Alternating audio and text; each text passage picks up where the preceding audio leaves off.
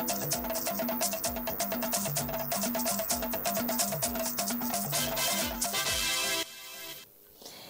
very good evening to you this post-Democracy Day Sunday. I'm Najat Tijani with the news on Nationwide. Thanks for joining us. The Minister of Labour and Employment, Chris Ngige, has appealed to those behind various forms of propaganda against the Buhari administration to desist from such in the interest of national peace and security. Addressing leaders of Igbo residents from the 19 northern states and the Federal Capital Territory in Abuja, the minister said such acts are provoking threats to peace and misleading the people. Salihu Abdullahi Gwanara reports. 69-year-old Eze Boniface Ibekwe is an Igbo trader from southeast Nigeria, residing in Kano, northwest Nigeria for more than 40 years. He's a member of the Kano State Traditional Council and in the payroll of the state government for decades. We cannot live in isolation. Nigeria is a great country, and all of us will benefit from Nigeria more better than separation. Eze Boniface and other Ezendibos drawn from across the country are concerned about Nigeria's unity and security. Who are you separating with? The Hausa man, the Yoruba man, the Igbo man, the Gala man, the Gwari man. The same God that brought us together has a reason, a purpose for bringing us together. The Igbos of Nigeria and Nigerians were indigenous to Nigeria. We will not support the breakup of Nigeria. We will not work for the breakup of Nigeria. The Minister of Labour and Employment, Chris Ngige, said there are two types of leaders in a democratic society, but President Muhammadu Buhari represents the non-partisan, non-religious, and non-tribal politician in Nigeria. Infrastructure-wise, we have gotten our fair share. There's no maltreatment there. We are there in the Federal Executive Council. And the Federal Executive Council is composed of ministers, one per state. President Buhari gave us 6, 1 extra. But much more importantly, the propaganda against this government by the elites in the Southeast should stop.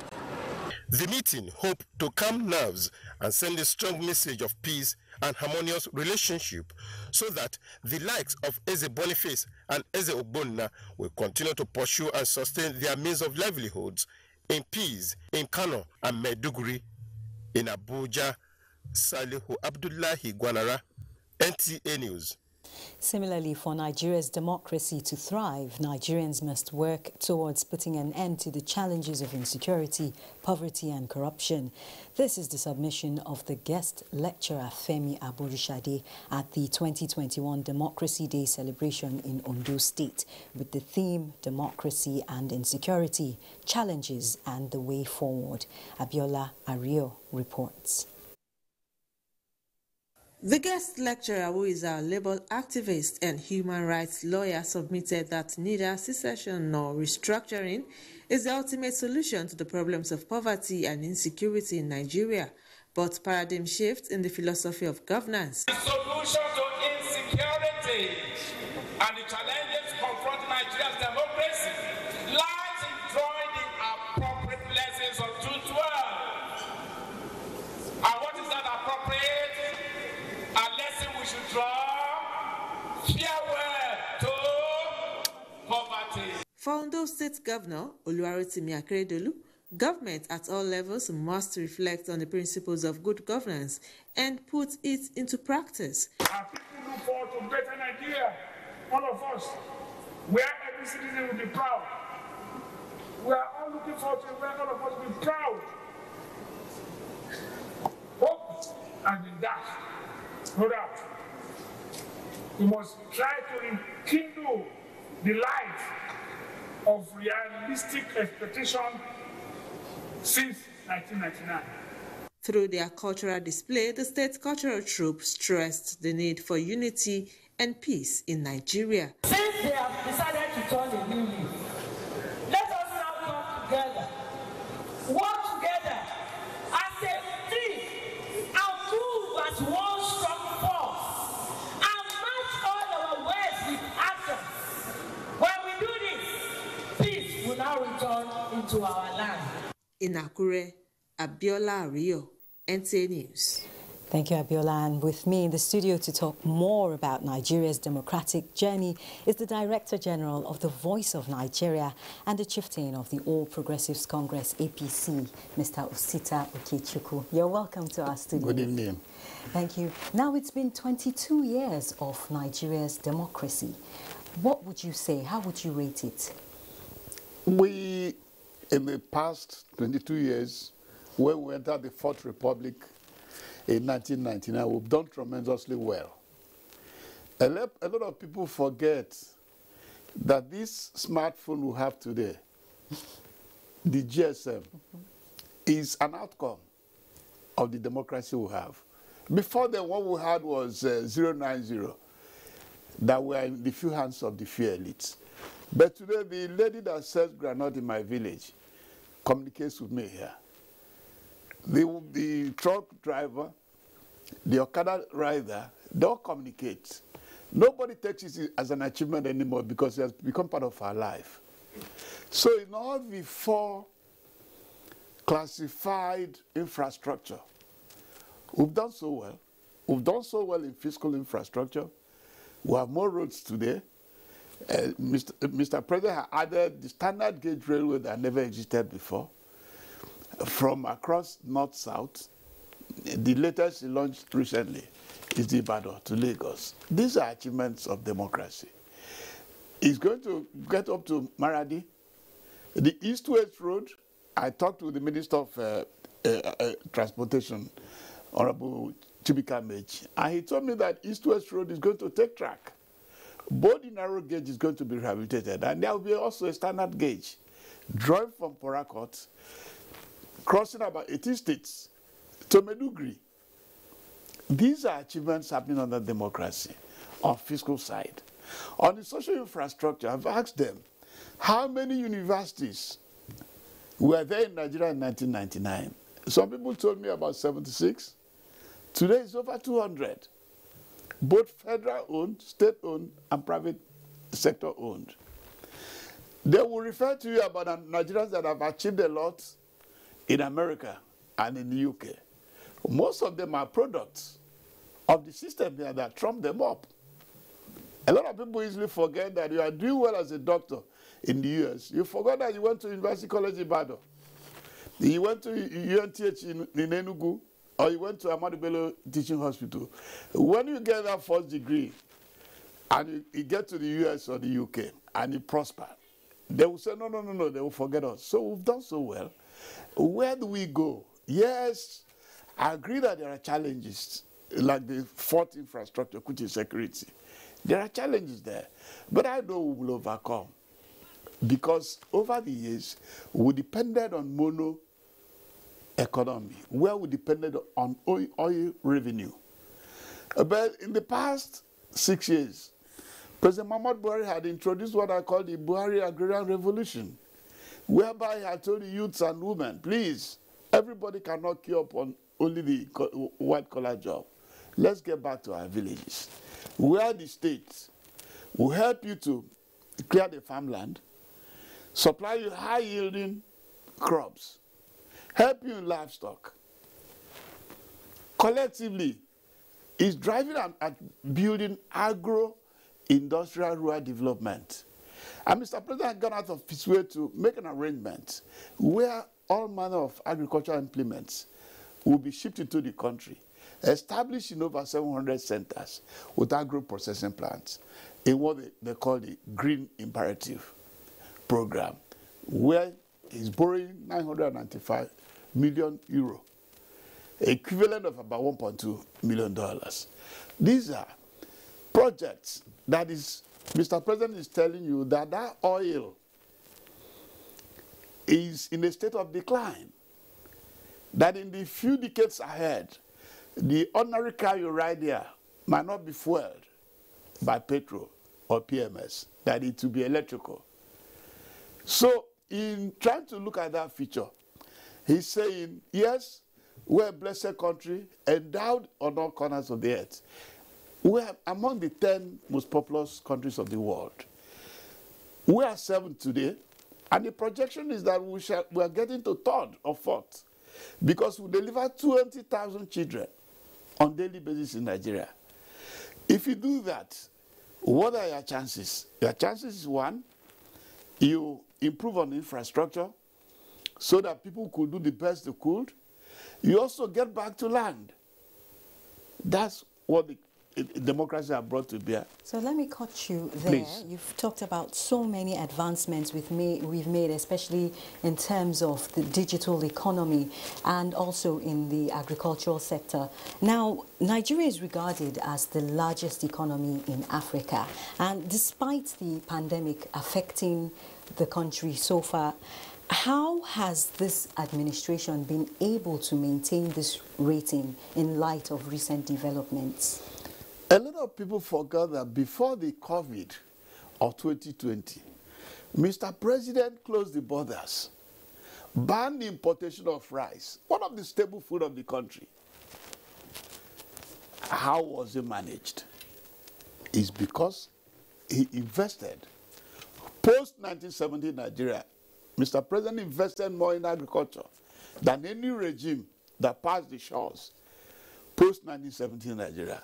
And that was what cushioned. So when the COVID came, people forgot that in 2020, there were 3 good months that the world was locked down and oil did not sell. In fact, what they were paying for was demurrage. What contained us? It could have been worse. Yes, today the price of food is very high. It's very high, but it could have been worse if we are not going back. That's what Mr. President was saying in his speech, that those who cause insecurity, please, should help the country so that farmers can get back to land. So one of our greatest benchmark is agriculture. The other one is also the entertainment industry. Don't forget in Hollywood. When you hear the Davido and others, a lot of people do not credit it to the regime. Why was it there? Because Nigeria has improved on freedom infrastructure, whereby you can even dance the way you want, you do it the way you want, because those are what freedom are brought to bear. And as you said, the digital economy remains one of the backbones of the youth, because it requires your own intellectual ability to think beyond the box. That by thinking, a lot of Nigerians have discovered very serious applications. There's one they demonstrated to us the other day, they called it Rated Artisans, that is compiling the list of all artisans across the board of the country. That if you are in that application today, you need a plumber. You go through the application, a plumber is in your doorstep. You need a carpenter, you go through the application, is in your doorstep. These are the innovations of the Nigerian youths. So in a nutshell, you're saying this administration has been one of inclusiveness, where everyone from the grassroots to the top have had their say and are also being represented in one way or the other. At this point, I'd like to, I'm afraid I'm going to have to cut you. But don't forget the gas, the yes. Nigerian gas expansion program. Yes. That's going to bring small industries along the line of gas infrastructure. So it's not going to be only oil. It's going to be farm, it's going to be gas, it's going to be IT, it's going to be entertainment. Thank you very much for the opportunity. Thank you very much, I appreciate it. Now, I've been talking to the DG of VON, that's in the person of Osita Okechukwu, who's been talking about 6 years of the Buhari administration in light of democracy and, of course, with projections for a better future.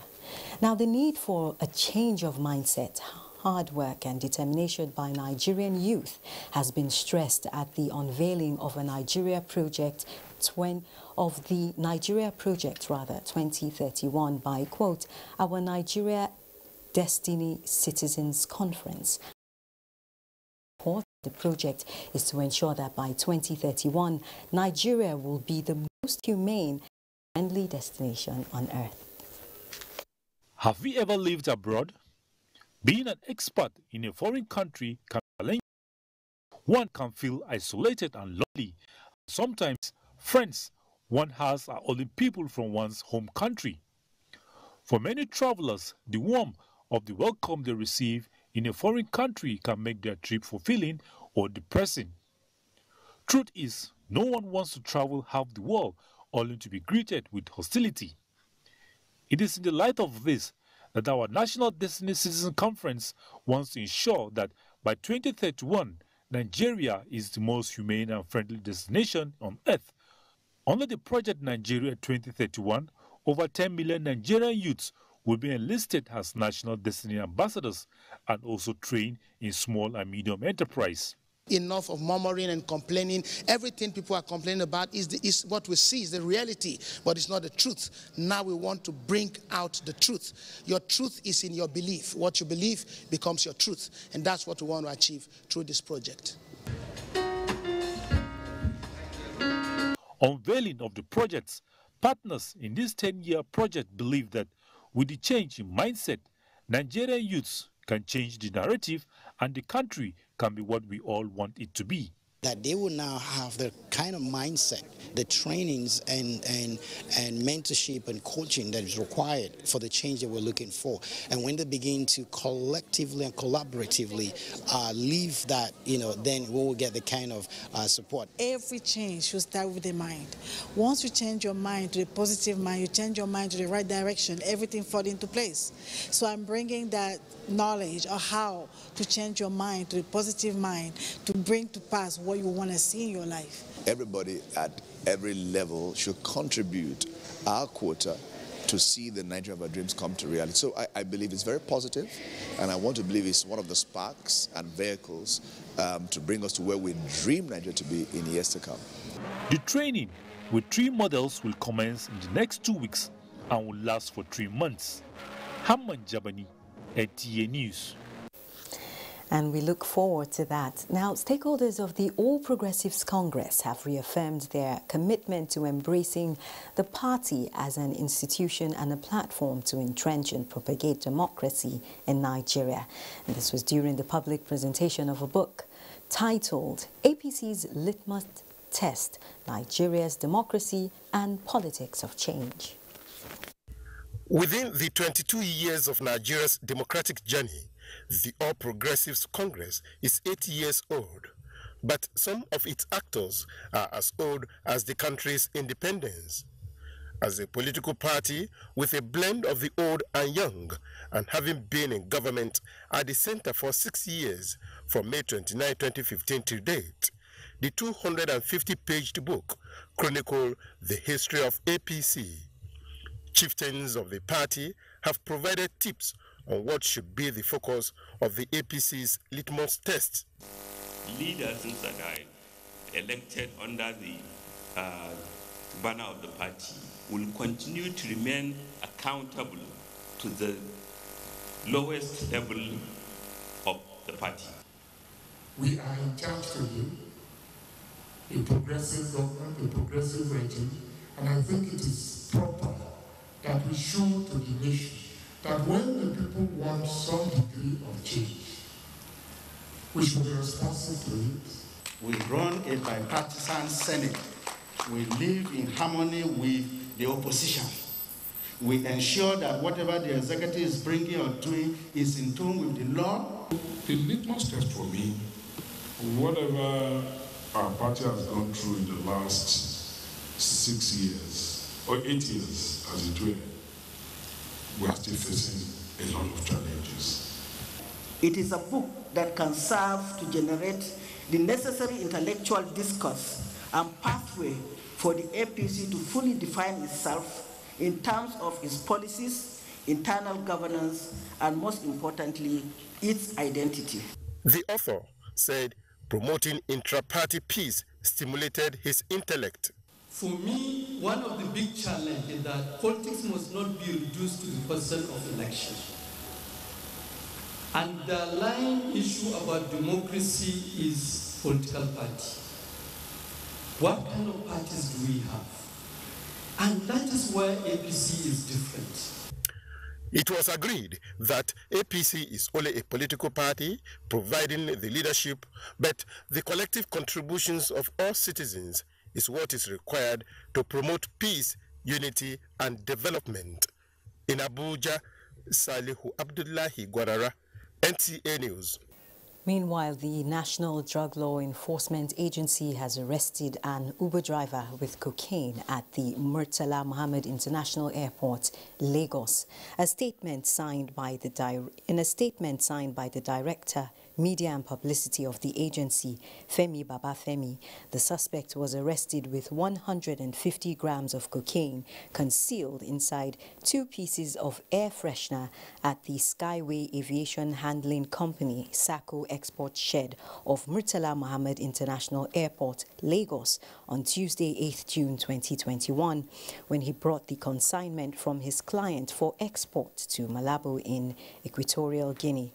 In another related development, another male suspect was arrested on Friday, 11th June 2021 on Qatar Airlines from GRU in Brazil at the de-arrival hall of Murtala Mohammed International Airport, Lagos, with 9 wraps of cocaine weighing about 300 grams in his undergarments. Other suspects are 2 drug peddlers with cocaine and 3.03 kilograms of cannabis sativa. It's time now to join Adiola in our Lagos studios for more on activities at the airport. Hello, Adiola. Hello, Najatu. Nigerians have put behind them the June 12th celebration to return to business as commercial activities are gradually picking up. I was in town earlier and here is what I saw.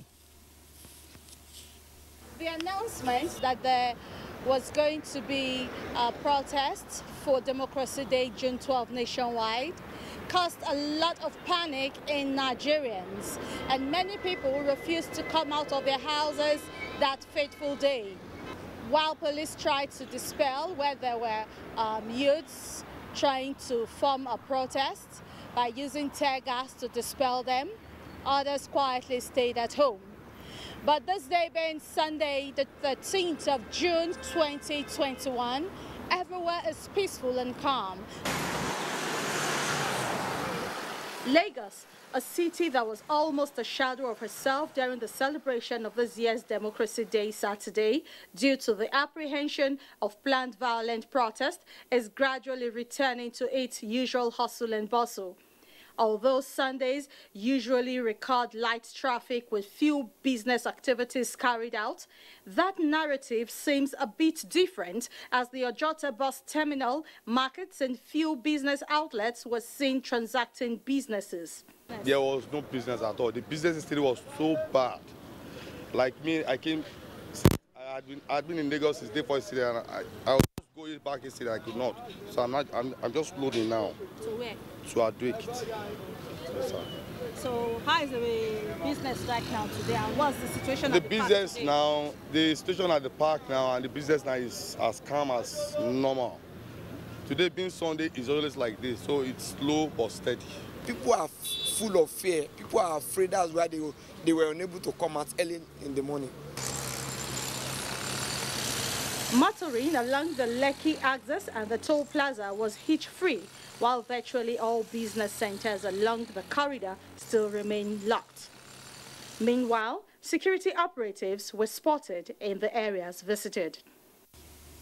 Now, as the country celebrates 22 years of uninterrupted democratic governance, Governor Babajide Sanwo-Olu has charged political office holders to leverage on the ideals of June 12 struggle to ensure citizens enjoy endless dividends of democracy. He gave the charge while fielding questions from State House correspondents on June 12 and Democracy Day in Lagos. Musa Toliat reports. Governor Babajide Sanwo-Olu said political office holders must reflect on the ideals of democracy, which makes it imperative for them to put the people first. He stressed that the nation's democracy can be better strengthened when the rule of law is guaranteed and practiced to the letter. We're going through, a constitutional reform. Let that reform, let that changes, let that amendment that will be coming out, let it be true representation and reflection of what an ordinary citizen wants. What a real Nigerian on the street, what they are agitating for, what they want us that are in position of leadership, what they want us to be doing. Sanwo-Olu, however, lauded the selflessness and ultimate sacrifice paid by the presumed winner of the June 12, 1993 presidential election, MKO Abiola, to ensure that democracy is birthed in Nigeria. It's the day that indeed we remember the late MKO Abiola, stood for, that he fought for, but it's also a day to remember, as a day where our democracy was challenged, but we've all been able to come together and realize that there's no alternative to democracy. There's no alternative to democracy where indeed there can be freedom of expression, freedom of choice, freedom of movement of our people, and people can indeed express themselves to determine who their real leaders should be at every point in time. The governor urged public office holders to stay true to their oath of office with a view to delivering dividends of democracy to the citizens of the country. In Lagos, Musa Toliat, NTA News. And that's it from here. We shall take our first break on Nationwide. The news will continue thereafter. Please stay with us. My name is Boss Mustafa, the Secretary to the Government and the Chairman of the Presidential Task Force on COVID-19. I've just had the rare privilege of taking my first dose of the Oxford AstraZeneca vaccine, and I can tell you that we are doing very well in terms of our response and the administration of the vaccines all over the country. As strategic leaders, we are supposed to lead by example, and the President did precisely that on Saturday with the Vice President, and we are continuing in that particular direction. The essence of taking these vaccines is to help us really fight this COVID-19 virus, and the combination of the non-pharmaceutical measures and the vaccine is the way to go in 2021 and thereafter.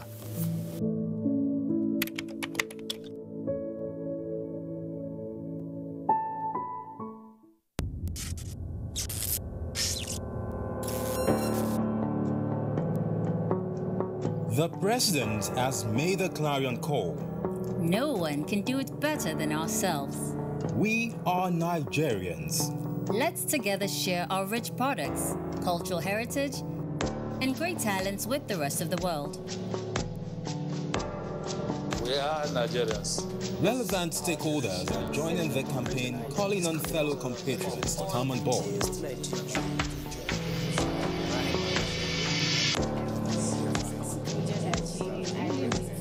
Be part of Made in Nigeria Expo, coming on the 15th and 19th of June 2021 at the Eagle Square, Abuja. Made in Nigeria Expo is brought to you by the Interministerial Committee on Nigeria at 60 Expo, in collaboration with Business Visa and Trainings Company Limited. Revision classes on television for students in secondary schools in English and mathematics will commence on the NTA. The revision classes will transmit Mondays to Fridays from 5 p.m. to 5:30 p.m. on the network service of the NTA. This is organized in preparation for the various national examinations and orders. This is brought to you by the Federal Ministry of Education.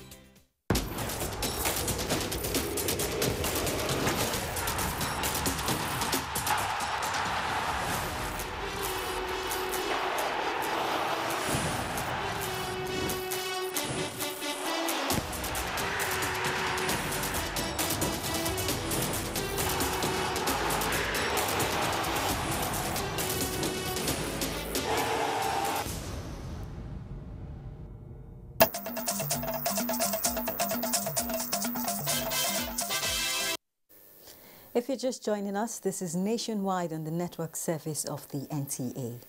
President Muhammadu Buhari warmly felicitates with former head of state, General Abdulsalami Abubakar, on his 79th birthday, joining family members and friends to celebrate the iconic leader whose legacy of setting the country on the path of democracy and good governance and passionate pursuit of peace continues to yield results.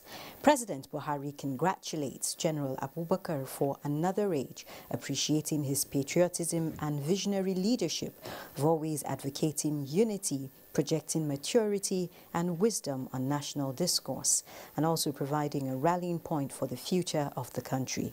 The president notes the goodwill which the former head of state continues to attract to the country, both at national and international levels, particularly sacrificing his time and resources to reach out to individuals and institutions on the need to work for the growth of Nigeria. As General Abubakar turned 79, President Buhari praised that Almighty God will increase his wisdom, strength, and give him longer life to keep serving the country. Congratulations, sir. Governor Bello Muhammad of Zamfara State says government is more than ever before determined to end the seemingly interminable security challenges bedeviling the state. The governor made the remarks in a statewide broadcast on the recent massacre of innocent people by armed bandits in Zurmi local government area of the state. Jamilu Ibrahim has details. Recent armed bandits attack on Kada village and Zurmi local government area of Zamfara State, where no fewer than 45 persons were confirmed dead, while many others injured and displaced, have thrown government and people of the state into a serious state of mourning. In a statewide broadcast, Zamfara State Governor Bello Muhammad condemned the carnage in a strongest term, describing it as barbaric. With a heavy heart, I convey my condolences on behalf of my family and the entire people of Zamfara State about this massacre. The governor, who regretted that in recent weeks the act of banditry has reverted to the ugly dimension inherited by the present administration and the state, says government is more than ever before determined to pay the criminals and their collaborators in the same coins. The recent suspension of some traditional rulers for allegedly renouncing with the bandits in their domains, the governor says is a clear demonstration of the government commitment to ending the menace, in line with the recommendations of the former Inspector General of Police Muhammad Abubakar-led committee on finding solution to the state of insecurity in the state. I assure you that we remain steadfast in our effort to eradicate banditry and all types of criminality from the state. In this battle, no sacred cow whosoever is involved in this dastardly act, no matter how highly placed he is, he will be dealt with accordingly. As part of measures to complement the effort of security operatives, the governor says Zamfara State government plans to recruit locals who will be proactive in defending their communities against the escalating armed bandits attack. This strategy is part of the decision taken by the northern state governors to combat the menace of banditry and related crimes in our region. Meanwhile, Zamfara State government has suspended all activities lined up to mark the second anniversary of Governor Bello Muhammad, as government and people of the state continue to suffer the heartbreak of the Kadawa massacre. In Gusau, Jamilu Ibrahim, NTA News. In response to the appeal made by the Yobe State government to international partners, more humanitarian support has come the way of persons displaced by the recent Boko Haram attack in Gaidam, a town bordering Niger Republic. The latest being the Yobe State Emergency Management Agency taking delivery and distributing relief packages to the victims in Gaidam, the epicenter of the attack, at the instance of the Jack Rich Aid Foundation. Yunusa Suleiman reports. Activities at Gaidam town are said to be gradually recuperating from the recent attacks by the non-state armed group that forced the inhabitants to flee to other parts of the state. Since the aftermath of the attacks, it was evident that federal and state governments, as well as other development partners, have done a lot in responding to the flights of the displaced persons taking refuge in some host communities across the state, with Jack Rich Aid Foundation becoming the latest aid organization that keys into the agenda of adding more value to the lives of Gaidam people to reclaim their means of livelihood. A 70-year-old physically challenged IDP, Bukar Kolo, and Fatima Ahmadu, a mother of 5 with special needs, were among the more than 300 heads of households from Gaidam benefiting from the gesture. I am very grateful for the support given to me, as it will assist me in taking care of my 2 wives and 5 children.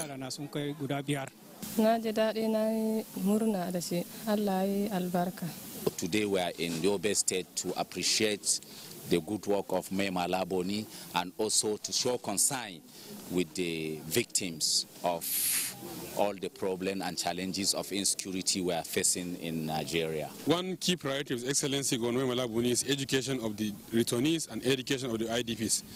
So we want Jack Rich to key into this priority by giving us some opportunities, some slots to the returnees, the children of the poor, the poorest of the poor, opportunities to key into his scholarship program. Yobe State government, through its emergency management agency, says Doors are always open for more donor agencies to lend their helping hands in reviving distressed IDPs in the state. In Damaturu, Yunusa Suleiman, NTA News. Thank you, Yunusa. Like other humans, people living with albinism meet and exceed expectations in all domains of life in spite of the numerous challenges and setbacks they are often faced with. And as the international community marks the 2021 Albinism Day, Ifeoma Ihoji highlights some experiences of these people and how they defy the odds.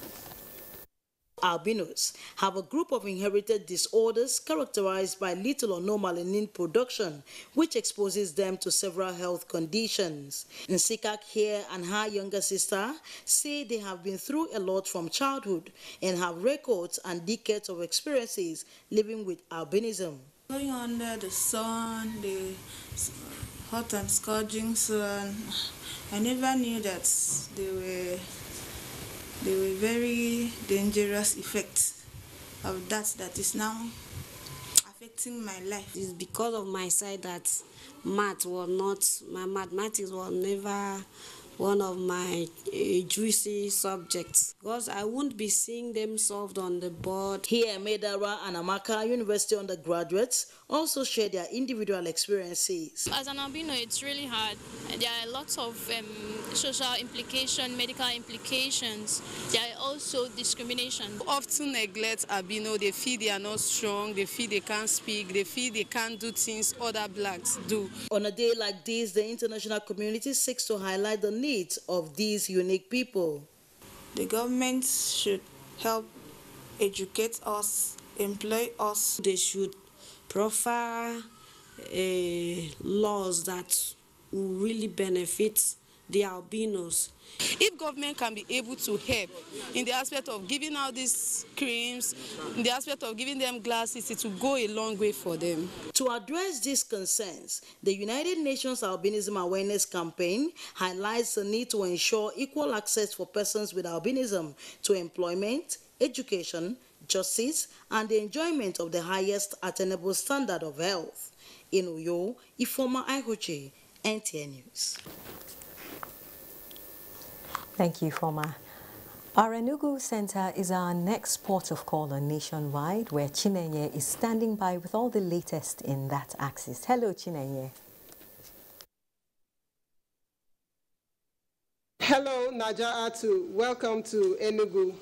The Bishop, Diocese on the Niger Anglican Communion, Right Reverend Owen Nwokolo, has commended the untiring efforts of the federal government in containing the current spate of terrorism and insurgency in many parts of the country. This came to the fore at the 31st Synod of the Diocese held at the St. John's Anglican Church, Ejizowele, Anambra State. Blessing Anyanwu has details. Gathering of this nature gives the diocese opportunity to take stock of the year under review and prospect for more productive years ahead. The Anglican Bishop, Diocese on the Niger, Right Reverend Owen Nwokolo, while encouraging Christians to continually uphold the Word of God beyond normalism and formalism, showing in words and deeds the true Christian virtue, condemned in its entirety the attack on formations and killings of security personnel across the country. He decried that the security situation in the country seemed to be progressively worsening on a daily basis. He called on the federal government to implement the 2020 Police Reform Bill and the National Confab Report of 2014 to check the spate of insecurity and improve welfare of Nigerians. It is on the background of these that the Synod here is calling for the immediate implementation of the 2020 Nigerian Police Reform Bill, which the President signed into law in September last year. It is the belief of the Synod that if the said law is genuinely implemented, it will be to some degree enable Nigerians experience well-refined, well-behaved police, which actions and words will be guided by the principles of accountability, transparency, and body for the protection of the fundamental freedom of Nigerians. The Synod also applauded the federal government on her various measures towards revamping the economy in Onitsha. Blessing Anyanwu, NTA News. With the efforts of the judiciary of Enugu State, in collaboration with the Justice Reform Team and the state government, in bringing forth the draft law and rules, the maiden edition of Enugu State High Court Law Report 2021 has been unveiled. This was during a validation workshop for proposed Magistrates Court Law and Rules of Enugu State 2020. Comfort Ayim now reports. The value of law reports in law and the legal profession cannot be overemphasized. 17 years ago was the last time the Magistrate Court Law and Rules of Enugu State were reviewed. Given the tremendous rate of development in the various fields of law and other human endeavors, this becomes imperative that the law and the rules that guide proceedings in the courts are regularly reviewed.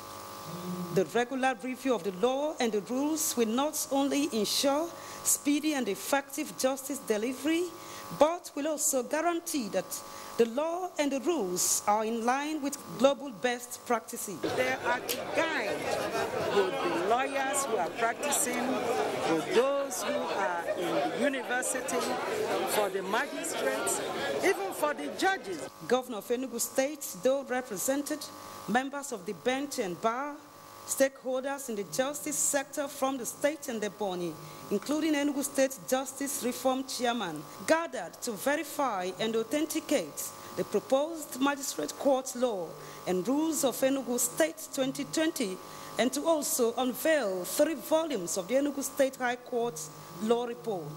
His Excellency believes that his greatest legacy in Enugu State is peace, and the relationship between peace and justice can't be overemphasized. The proposed Magistrate Court Law deleted some provisions of the extant law and introduced other key items geared towards promoting speedy trial of cases and efficient justice delivery in the Magistrate Court. In Enugu, Comfort Ayim, NTA News. Forest resources have been described as veritable tools for economic growth and development of any nation. These were the views of some respondents in Enugu State. Chidi Okorafo has details. Forest resources are those goods and services of the forest, either in its natural state or as a raw material which generates direct economic benefits, or as a producer of indirect benefits. Hence, the measure put in place by the Enugu State government to preserve and protect the forest. Our governor has graciously promised us that from our budgetary estimates that we submitted, that enough funds will be released for us to carry out afforestation and reforestation. But above all, that more staff will be employed to protect and preserve these forest reserves. Some of the people who spoke were of the view that forests, if well preserved and protected, will improve grazing reserves and bring about peace and development around Nigeria boundaries. I'm in big-time farming. I will encourage those who rear cattle to come to my area on agreements. Do you know why? If they can keep their cattle in a place for 1 year, I may not need to buy fertilizer the next farming season. When we talk of climate change, trees are essential in mitigating climate change. Wherever you have trees, their roots hold firm to the soil and they control the erosion. It is a source of employment and revenue generation. If you fail, the revenue is paid into government's IGR account. So it's also a source of revenue. Others harped on the need for the restoration of the natural forest cover that go far beyond the need to balance wood demand and supply. In Enugu, Chidi Okrafo, NTA News. And those are the stories from Enugu. Najatu is back to you in Abuja. Thank you, Chinenye. Now, good news for all aspiring farmers. The federal government is to revive all abandoned federal and state-owned farms across the country as part of measures aimed at boosting national food production and security. Musa Baba Aliu reports that this project will be achieved through the National Agricultural Land Development Agency, NALDA. National Agricultural Land Development Authority, NALDA, is a very important tool in our drive to achieve food security in Nigeria. Directive of the President to the management of the authority is to create a program that will enable youth actively participate in agricultural activities nationwide. This government will do everything to ensure that NALDA's mandate is translated to food security and sufficiency in the country. The authority has so far identified abandoned farm estates belonging to both federal and state governments in 21 states and are currently undergoing rehabilitation. The project has since started in Ogun, Anambra, Ekiti, Ebonyi State, with land clearing ongoing, while in Katsina and Borno State, the project is 80% and 30% completion respectively. The federal government is also to establish integrated farms in the 109 senatorial districts across the country. We'll have poultry pens, goat pens, rabbit pens, fish ponds, crop farming areas, processing and packaging plants, storage, clinic, residential areas, schools, training centers, and as well as administrative blocks. The program, which will be under the National Young Farmer Scheme, is expected to engage more than 1,500 youths. In Abuja, Musa Baba Aliyu, NTA News. Such a heartwarming report. Governor Lalong inaugurates projects to mark Democracy Day celebration in Plateau State. Frama has details. Hello, Frama. Over to you. Najatu, glad to have you join us here. As part of activities marking the 2021 Democracy Day, Governor Lalong has inaugurated some projects executed by his administration across the state. The governor restated his administration's commitment to improving the lives of the people. Priscilla Gumnan has the reports. Projects inaugurated include water treatment plant in Pangshin, which was resuscitated by the present administration, the 7.5-kilometer Angle D Veterinary Institute Road, and Gwandoki College of Health Zawan Road, as well as Rayfield Zarmaganda Road and Township Street lights. Governor Lalong also inspected the Gold and Base Road linking the Dialogue, Reconciliation and Peace Center and the Gut Atiku Road network in Rayfield. The governor visited farms for flower production and exotic fruits. This is one item that myself and the Secretary to the government had to go to Kenya to go and watch what they do about flowers. This is what we want. We're not talking about government employment alone, but we're talking about empowerment. Will help you is to help you access easy funds so that you can expand this place. We observed that in this country, many people still, despite the difficulty in foreign currency exchange, import flowers into Nigeria from East Africa and South Africa. We really got very pained that was happening, so we decided to try out. He urged people of the state to sustain their support for government in its effort to provide more dividends of democracy for them. In Jos, Priscilla Grumnan, NTA News. The National Population Commission, Plateau State, says it has fully mobilized for the ongoing enumeration area demarcation towards a successful census in the country. Plateau State Director of National Population Commission, Pamdu Deme, stated this in Jos at the commencement of the field work for the next population and housing census. Caleb Gochin has the reports. Undoubtedly, accurate population data plays a very important role in planning towards achieving development in almost all areas of the economy.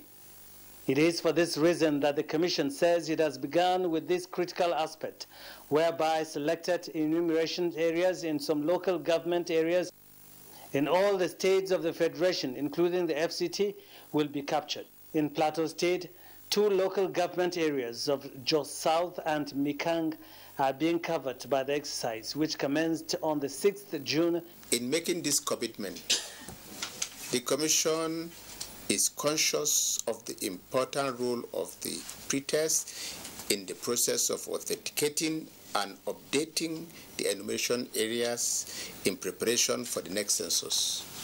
This is the first pretest. Hopefully there will be another test, then the trial, then the main, just to make sure that we give Nigerians accurate data. Although no date has been fixed for the main census, the officials say the government is determined at ensuring that census is conducted soon and as stipulated by the United Nations guidelines. In Jos, Caleb Gochin, NTN News. And that's it from Jos. We'll take a short break, after which the news continues with Najatu in Abuja.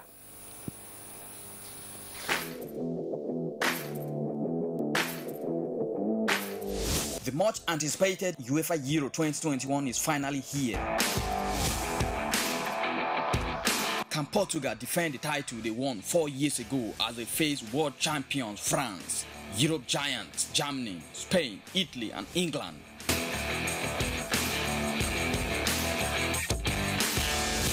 Catch all the action via live transmission, in-depth studio analysis, fixtures, results, updates, and lots more on NTA, Africa's largest TV network. For sponsorship and advert placement, contact Bola on 08037044286 or Idris on 08034633644. This broadcast is proudly brought to you by NTA in partnership with Media Business Solutions, MBS Sports.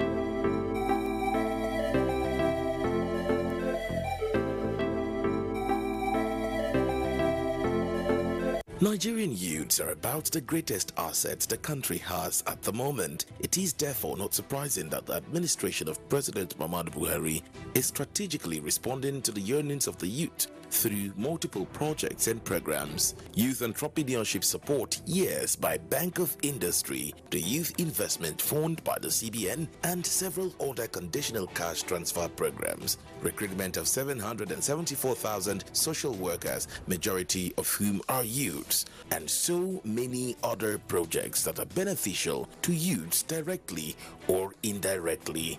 If the administration can do all this, definitely with a degree of patience and time, it can achieve more. Nigerian youths must come together to say no to terrorism, no to vandalism, and no to all disruptive tendencies. Hashtag Youth for Greater Nigeria. Pacifying the youths, unifying the nation.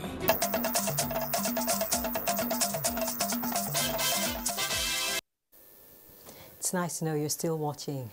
Significant strides in the fight against child labor in the last 2 decades are being threatened due to the impact of COVID-19, which has increased the number of children in one form of child labor or the other globally to 160 million, worsening the situation. The International Labour Organization, however, wants urgent action to mitigate the toll the pandemic is taking on children and their families, which is why the June 12, 2021 focus of the World Day Against Child Labour is Act Now and End Child Labour. Emmanuel Ayemiru reports. For the first time in 2 decades, the number of child labor has risen to 160 million globally. That is an increase of 8.4 million children in the last 4 years, with millions more at risk due to the impact of COVID-19, according to a report by the International Labour Organization and UNICEF. The report points to a significant rise in the number of children aged 5 to 11 years in child labor, which now accounts for just over half of the total global figure. What we need, Fahmy, then is renewed cooperation and support for countries most affected by child labour, and that's what's called for by the relevant ILO conventions and also by the United Nations Sustainable Development Goals. Let's remember, the world has already committed to eliminate child labour by 2025. According to the ILO Director General, Guy Ryder, the world cannot stand by while a new generation of children is put at risk. Therefore, inclusive social protection that allows families to keep their children in school, even in the face of economic hardship, and increased investment in rural development and decent work in agriculture are essential to break the cycle of poverty and child labor. Emmanuel Anyemiro, NTA News. Thank you, Emmanuel. Indeed, we look forward to a child labor-free future. And on that note, we conclude the news on Nationwide. Remember to stand with the NTA against rape and rapists. I'm Najat Tijani. See you next time.